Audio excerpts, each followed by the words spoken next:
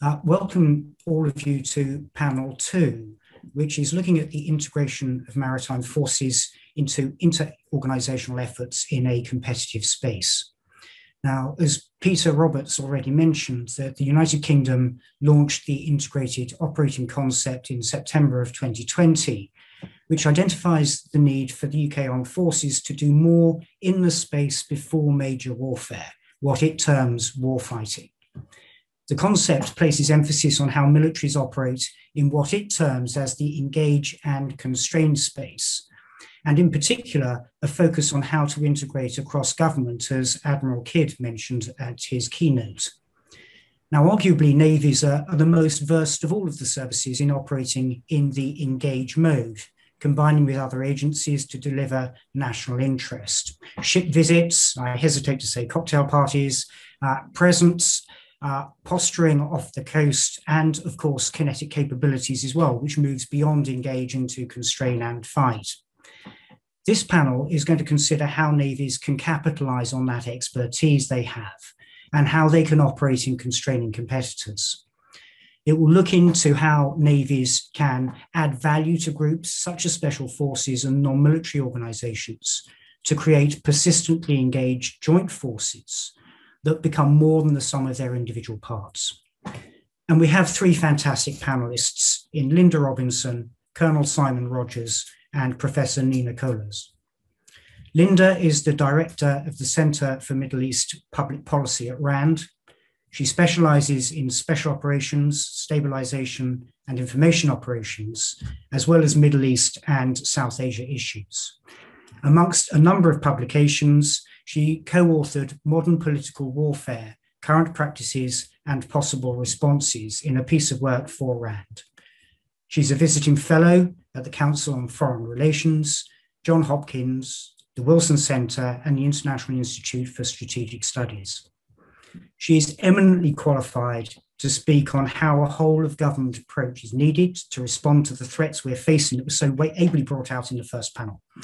And also, she'll then turn to consider what that means for the military, in particular, considering the challenges of combined operations and special operation forces adaptation to irregular warfare, which again, Professor Cordes nicely trailed in his remarks in the previous panel. Linda will then hand over to Simon, who'll pick up on that theme. As the Assistant Chief of Staff for Maritime Special Operations in the Royal Navy, he'll bring Linda's broad overview into the maritime domain. He's ideally placed to do that, having served in the Royal Marines for over 20 years and has a hugely impressive operational pedigree, including maritime interdiction operations, training missions. He deployed to the Al-Faw Peninsula in 2003 and has done operational tours in Belfast, Afghanistan, Northwest Africa, and the Levant. As the commanding officer of 40 Commando, he was responsible for developing and delivering the Future Commando Force transformation. And in his new role, he's responsible for developing maritime special operations for the Royal Navy. Who better then to look at UK plans for maritime special operation forces and consider some of the capabilities that they'll need. But as we heard from Professor Holmes, our capabilities are increasingly challenged in the cyber domain.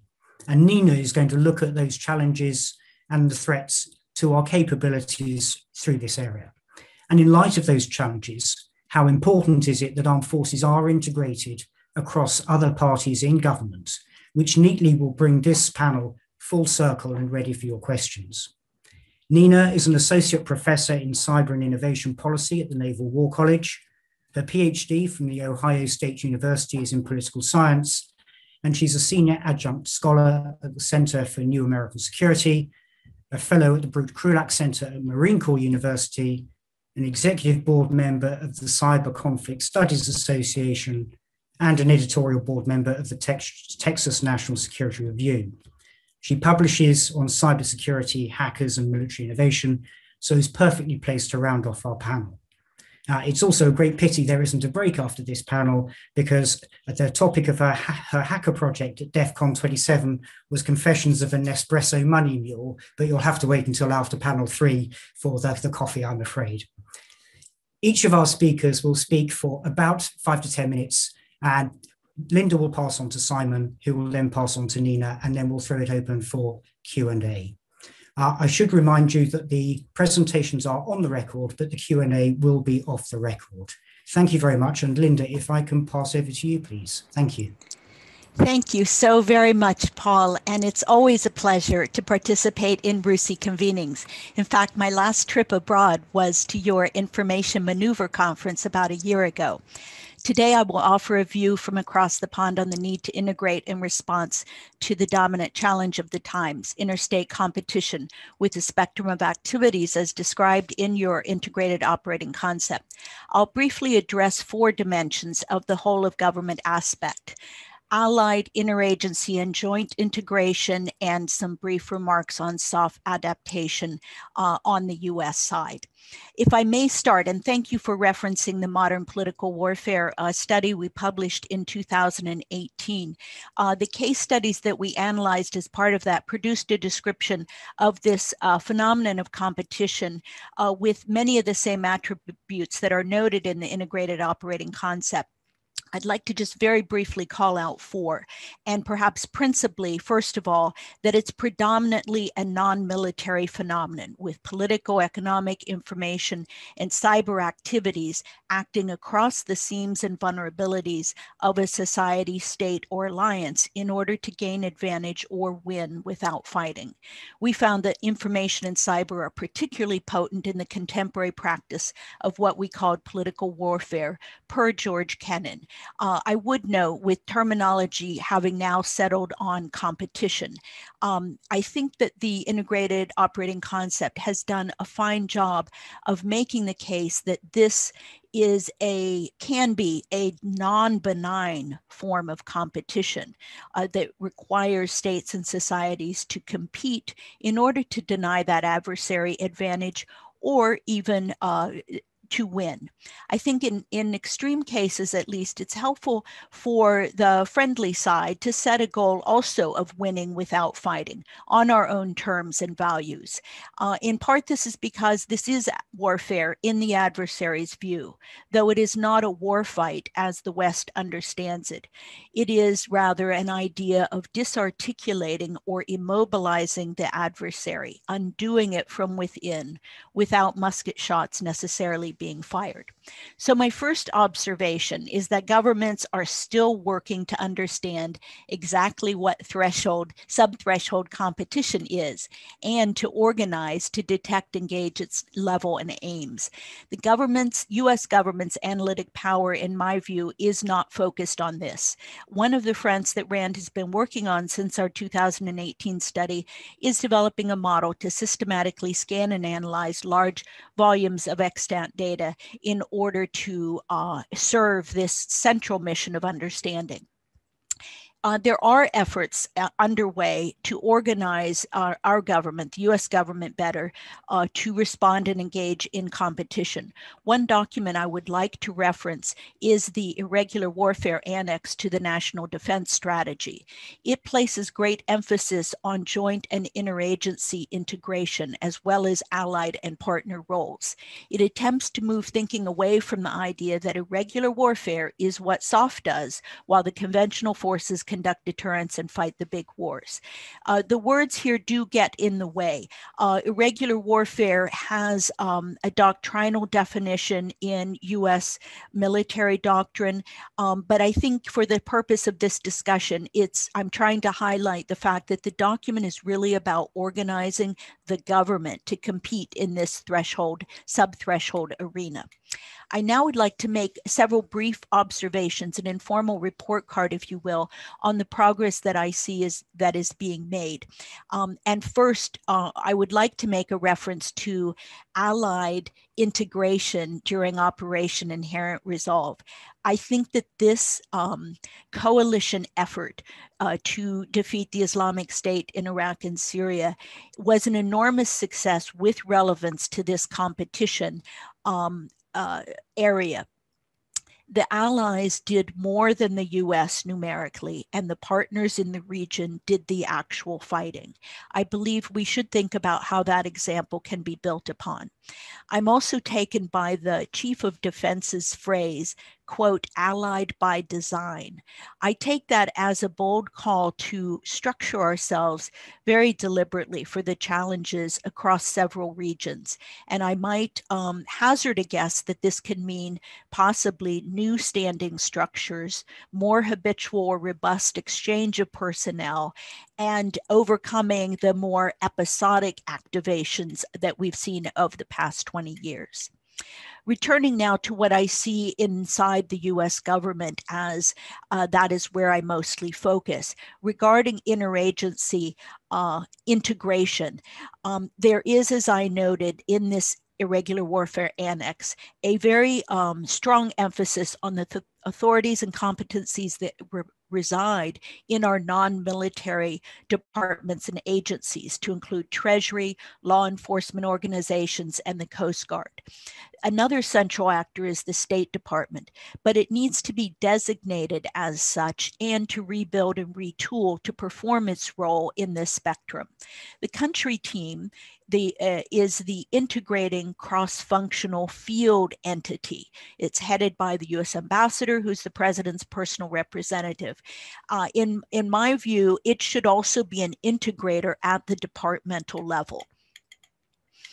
However, we have to acknowledge that now we've had a very severe loss of the most senior Foreign Service career ambassadors. Many ambassador posts have been vacant over the past years. I want to note one very interesting development, which is Bill Burns' nomination to be the director of CIA, which in itself is an innovative and integrative act, given his long career in the Foreign Service.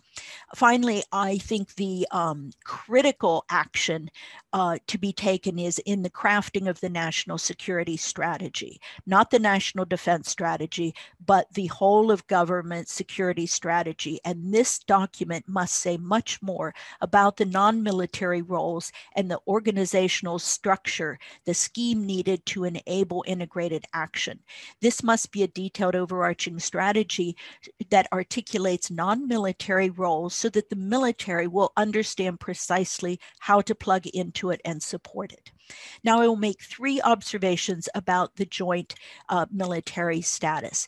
I think the constrained description in the integrated operating concept makes clear the critical part, the competition, while it may be largely non-kinetic, at the sub-threshold arena, there will still be some action by intelligence, covert, or overt forces to deter by coercion, positioning, and denial. The U.S. Military's ability to conduct a spectrum of activities in this sub-threshold arena is something of a mixed bag in my view. While it hasn't invested in interoperability and building partner capacity and some soft activities, capabilities such as civil affairs, information, and support actions, I would highlight in particular that psychological operations forces in the U.S. Army particularly are chronically, severely underdeveloped, underfunded, and undereducated. Second point is that investment is now being made in critical emergent requirements for operating in the peer environment, most prominently cyber, which Nina will have much more to say about, and the electromagnetic spectrum activities, which we've had a taste of around the world, but for land forces in the Ukraine, Syria, and elsewhere.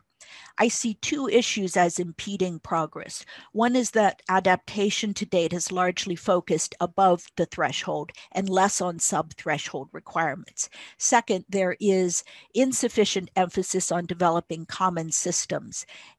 As the IOC puts it, a shared digital backbone for sensing and combined action. The culprit in the US at least is well known, and that is service-based acquisition. And it's been complicated to some degree by a one-off use of the other transaction authority. And this is for short-term contracting. I noted this month that the French have procured or announced the procurement of a joint tactical signals intelligence system for portable and vehicle-mounted electromagnetic sensing and EW. And this, I think, is a very good example of what right looks like, as this system will serve tactical units, including the Army Signal Regiment, Navy warships, and maritime patrol aircraft, and to include air bases. The U.S. services are adapting in concept and experimentation and training, but there are significant material gaps, as I've noted, especially in the case of the Army, which has been very focused on counterinsurgency and actually divested electronic support capacity. The Navy and the Marine Corps are readier in some respects because, for example, the Navy has been forever focused on freedom of navigation, global commons, projection, protection, and other missions that are core to what it has done and what it will need to do. The Marine Corps is an agile small force that's always ready to reinvent itself. And I think the current commandant is to be commended for his out-of-the-box thinking. I'll make a last few comments briefly about U.S. Special Operations Forces. They're still very much in the process of finding the way to balance the legacy counterterrorism mission with new competition missions, which are largely still undefined, but will be essentially about sensing and about enabling follow-on operations. RAND has been asked to offer some ideas about new organizational models and the training and equipping implications. And I'll close with noting that the Air Force Special Operations Commander, Lieutenant General Jim Slife, gave a speech this month at the Center for Strategic and International Studies, which repeated some of what he told us last year with some of his usually pungent comments. He started by comparing that we are in a moment, a current inflection point similar to 9/11 in terms of the magnitude of the shift in the current environment. He emphasized, as he has been since he took command of the Air Force component of SOF, that its future it must be different. So in order to be different, it must stop doing some things and stop maintaining all 20 some platforms it currently operates, since its budget is not going up. He foresees a closer tie-in to the U.S. Air Force, and I think that will be true of all services, tighter linkage of services, conventional forces, and SOF. And he closed by saying that he would prefer, rather than sitting around thinking big thoughts about teleportation machines and invisibility cloaks, that the current task is to make his C-130 invisible at a critical moment in time. And I think that that is the task in front of SOF right now, to think about how it can take what it has, reorganize, add new capabilities that are non-SOF capabilities, and aim to survive and operate in very difficult settings. So thank you. With that, I'll turn it over to Simon. Thank you. Linda, thank you very much. And quite right that Simon comes in light of the challenge you've just laid down in terms of how Special Operation Forces need to think about the future. So Simon, over to you. Thank you very much, Linda. Good afternoon. Thank you very much, Paul. I'm really pleased to be able to contribute to such a rich and important discussion. I'll quickly paint what a maritime special operation is, and then move on to why and how they're making a resurgence in the Royal Navy. Next slide, please, Sabrina. So what are they? The doctrinal definition for special operations tend to be characteristics based. So fundamentally, however, special operations are defined by what they are not. What they are not are operations that the conventional force can do on its own routinely. They scratch certain itches the general purpose force cannot reach. For example, Dam Busters was a special operation, Dresden was not. The sinking of the Tirpitz and the associated raid on Saint Nazaire were a series of special operations. The sinking of the Bismarck was not. So the special operation is the purpose, and SOF is just the tool for the job. Special operations can therefore be defined as normal activity in unusual or sensitive places. Ultimately, strategic problems in these sensitive places pose risks to policymakers. And that risk would be increased should orthodox solutions be chosen. So it's not a new style of thinking. The shifting geopolitical landscape is bringing it from the memory bank to the frontal lobe of the mainstream Royal Navy. And I choose that final caveat very deliberately. There have, of course, been special operations delivered for many years in very discrete parts of the Royal Navy. It's the style of thinking that needs to broaden. Slide, please. Why are we doing this? Well, as we've heard, read, and perhaps experienced, the threat posed by hostile state actors or actors backed by hostile states is persistent and pernicious. What is more, terrorist threats and hostile state activity are overlapping, and they're on a global scale. Operations in one region affect outcomes in another. Defence has demanded that the services increase their ability and capacity to operate in a sub-threshold space now and with persistence, and set conditions to operate more effectively at the point of conflict. We must present malign actors multiple dilemmas, a byproduct of which may reduce the likelihood of conflict in the first place. And this links to the integrated operating concept. Special operations, therefore, are now not just the preserve of special forces, but will become core activity across all domains. They ultimately unlock critical advantage. Royal Navy analysis leads to 4 specific maritime special operation roles. Firstly, to understand and constrain critical threats. This may well be in the UK EEZ, but also to tackle them closer to source. We need to introduce cost to malign activity below the threshold of conflict. As the Royal Navy, we're just a part of the system that identifies and constrains those threats. So collaboration and integration with cross-Whitehall partners, as well as the other services, is absolutely fundamental. Secondly, theatre shaping to increase operational advantage now, so that we can make conflict less likely. How do we do this? One way is by building relationships in specific areas, and Brigadier Tony will pick this up later on.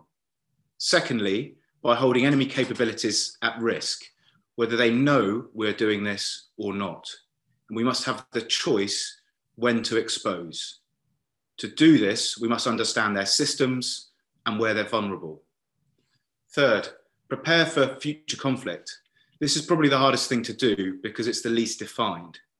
Special operations forces are rarely decisive in major combat operations, but they certainly have a role to play, perhaps with the intelligence picture, helping theatre entry, or contributing to deception. Right now, we're working on contingency plans, exercising and explaining what is possible. What we do know is that you cannot grow special operations capable forces at the point of conflict. It requires investment in capabilities, commanders, staff, and the sailors and Marines themselves. Fourth, crisis and contingency. For us, this centres around the waters we're interested in and our national interests at sea. For example, it may manifest as a boarding operation carrying national significance but limited tactical risk. Therefore, commando forces are being developed into the space that special forces existed, allowing us to save the highest end troops for the most demanding operations. This broadening of commando forces eases the burden on special forces. This saw commando forces on the operation to secure the MV Grace off the coast of Gibraltar. Slide, please. How are we doing this? As we heard from the Fleet Commander, the Royal Navy's global reach and persistent forward presence mean that the service is primed to enable the special operations of others, but importantly, conduct its own special operations to service its directed military strategic objectives. We must make the Royal Navy better connected to a host of stakeholders in the UK and globally, mostly in the above secret domain. You'll have heard about every ship, a station, sensor, and launch pad. This is just one of the means to be able to operate differently. we're effectively doing a software upgrade, if you like, of the Royal Navy to allow the Royal Navy to use its fifth generation apps. This in turn shapes the future development of those organisations that may well require our support. It's a long-term ambition and is much broader than operations. Special operations rely on special capabilities as well as those that operate them. These capabilities are being broadened from niche projects to consider a whole domain. For example, the underwater environment by specific elements of capability that work in it. And this links to multi-domain integration. I'll finish where I began. It's all underpinned by changing behaviours. Maritime special operations must become instinctive to leverage unorthodox options for the government.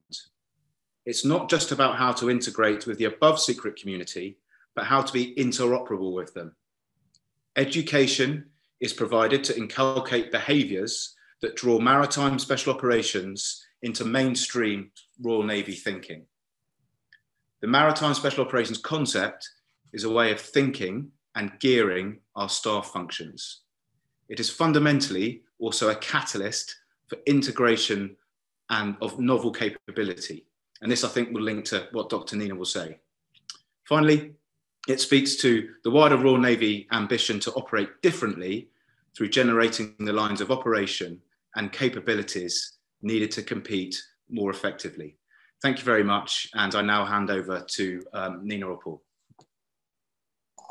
I'll go ahead and take it from here. Thank you very much. I will say it's been exciting to listen to everyone's talks unfold in front of me. And so, so thanks for that. So as I prepared my thoughts for today, I just want to say that in observing all the discussions thus far, I'm exhilarated at the nuance and the clarity of the presentations I've seen, to include my colleagues here, but also before. And I want to say thank you in particular to RUSI, to Sid, to Peter Roberts, to Jack Watling and others. They know that I'm generally allergic to jargon-dependent concepts and ideas. And for those of you who don't know, there's a whole cottage industry in the United States among our defense thinkers and writers, simply in renaming previously clear and simply understood words into brand new words that are much less easily understood. It's its own sport here. It's a competitive one with multi-adjective and noun matching contests. So I will say, like, it's just really nice to hear things done clearly. And so just for that alone, this has been an amazing morning. For me, it's the morning, right? I personally stand as a representative of two of the most non-translatable jargonized fields, military and cyber, and thus I'm doubly harassed, but I don't want to let the words get in the way, I think, and Linda Robinson already said so, right? Words can get in the way. It's pretty important, regardless of the lure of jargon, to talk through the intersection of three different phenomena when we're talking about cyber and military applications. So first is the problem of statecraft, which is what I take it we mean when we say something like persistent competition. And insofar as that's the case, this phenomenon that we're talking about has been around since the Treaty of Westphalia. It's an enduring one, and there's a long tradition of scholarship to include thinking about allies and partners, treaties, norms, and rules. All of those things apply in this conversation, and it's well-trod ground. But then we want to contrast that with this new puzzle that both increases the space for statecraft and the tools for statecraft, and that's the cyber landscape. In our case, in this talk today, the frame of it is specifically the civilian maritime cyber and maritime cybersecurity landscapes. But you'll pick up pretty quickly that it's all sort of the same space. Here too, though, even cyber as a tool of statecraft is not entirely new. It's been ongoing and used by our special operations forces, both in joint and combined efforts, most of which is highly classified, but some of it is available and open source. So it's not new either. It's been a shaping force for states for all of the current century and a good chunk of the last one. And then the third element that I like to look at is just the evolving role of militaries within that landscape, the implications for militaries for the use of the tools of cyber for the current challenge of statecraft. And in addition to preparing militaries for their conventional role as the entity that holds the monopoly on the use of large-scale violence and whether or not there's space in there to be doing cyber as well. So what is the new landscape of cyber statecraft? What is the maritime and navies piece of this? In simplest terms, cyber is both environment and a weapon. On the environment side, cyberspace is very challenging because it's a civilian space. With very, very few exceptions, this is the case. It is the computers, the cell phones, the Zoom, whatever this panel is. It's a civilian space shot through and through. Within this space, we have our weapons. And for the weapons, we know that the United States and its allies hold a great deal of sophistication and are using those tools as tools of statecraft. But however, so too are our adversaries. Clearly so far, if you've been watching the news, as the SolarWinds hack that has compromised upwards of 18,000 systems, that's not computers, that's entire systems, has demonstrated our adversaries are also using these cyber tools to enhance their power and influence the United States. In addition to that problem, we also have the fact that these weapons are also the tools of unstate and non-statecraft. I mean, we can ignore that at our peril, which is to say that not only is cyberspace a civilian space, but its attackers are largely not states. And so although they have fewer resources, they lack sophistication, it doesn't mean they're unable. In many cases, it just means they're imprecise. Cyber weapons and the capacity to produce them are everywhere. It's an uncomfortable but true fact of this environment. And this happens within this larger landscape of competition. So whether we like to think about it or not, we have to take this into account as we think about cyber states, statecraft, and competition. Just the other day, by way of example, I was talking to what we refer to as an ethical hacking team. This particular ethical hacking team, ethical hackers are the ones that try and create more security by hacking. I was talking to a hacking team called Sakura Samurai. And within just 10 minutes of interaction with that team, we discussed 3 cases of state influence, at least one of which that team was directly responsible for. So in the first case, for those of you who are familiar with the US raid, the raid on the US Capitol last month, there was a social media communications app called Parler that had some compromised systems that left it available for data scraping. And this young woman who is living in Austria, I believe currently, she goes by, or at least her Twitter handle is Donk NB. Donk NB found a way to scrape all of that data, download it, and save it in preparation for and to help law enforcement to identify and capture those people who had stormed the Capitol. In a second case, we talked about Donk's current work because she is intensely upset at the current coup in Myanmar. And so what she has been doing is systematically collecting all the publicly available data to be able to show the world and to reveal the identities of those members of the coup, and also to help journalists document the kinds of violence that is currently now in Myanmar. And the third case I find actually the most fun, which is that the hacking team itself had discovered a series of very, very large government system vulnerabilities, not in the United States, but of a major other country's government system, its information systems. And I helped connect them to the right people to help them reveal to that other country all of the problems they were having and how to mitigate those problems before a malicious hacker could find its way into their system. So 3 really tremendous cases of statecraft or non-statecraft or unstatecraft, right? That have nothing to do but ultimately supplement and help states, and ultimately militaries do what they do. So just long story short, right? So the environment is civilian and the tools are available to everyone, and we have to take this seriously if we think about what's the problem. So what's the problem? What's the maritime piece? What is the Navy, and also in particular, what's SOF's piece in this? So the maritime landscape, that to include both ports, undersea beds, surface water, right, is vastly underrepresented in the cyber conversation. And it concerns me, and it's one of the things that we're trying to build out on: the capacity to deploy, the capacity to supply, the capacity for nations to trade. Our ports, our seabeds, the cables that run through it, the internet that we're using right now is entirely enabled by the maritime domain, not space, right, but the maritime domain. And that's a problem. There's also an emerging Internet of Things on the seabed. All these things must be secured and kept healthy. And all these things are fodder for the current cyber competition, for the current cyber statecraft, and for future statecraft. Our cyber vulnerability, the global, right, our partners and allies, this shared critical infrastructure we use to communicate and talk to each other is also the one we're fighting on. And this is a very serious problem that we try to have to figure out what to do about that. Our future and current forces want to be able to leverage sensors, suites of networks, and emerging weapons, both now and tomorrow. And those tools are, by and large, cyber dependent, which means that at some point, somewhere along the way, they're either going to have their effect on a civilian system or they'll require civilian systems to be executed. So my concerns for the maritime and navies, particularly as we think through partnerships, are toward both the current era of competition, but also for conventional military power should we come to high intensity conflict. First is the problem of technological change. This is a really big Achilles heel. How do we keep up with the state of sophistication when all of the major changes to how we do cyber fighting, defend, and offend are outside in the private sector?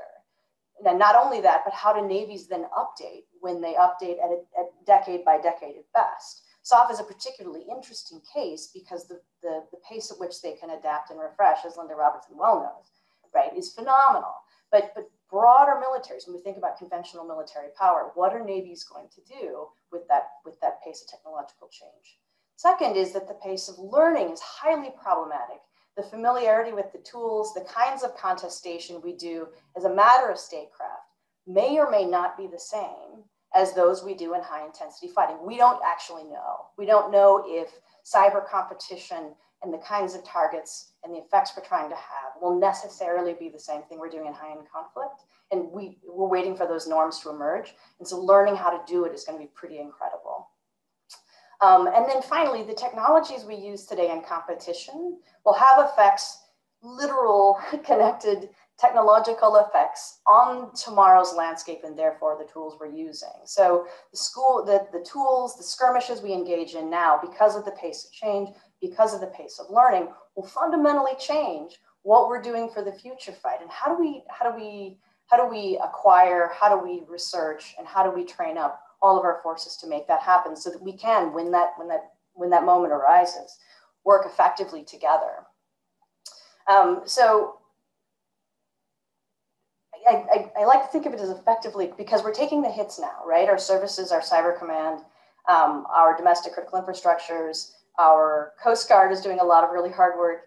Like how do we defend now effectively and then also plan for tomorrow? And it's a bit like building a fire in the rain, right? So it's all coming down now and we have to imagine simultaneously what's that future architecture that will enable us.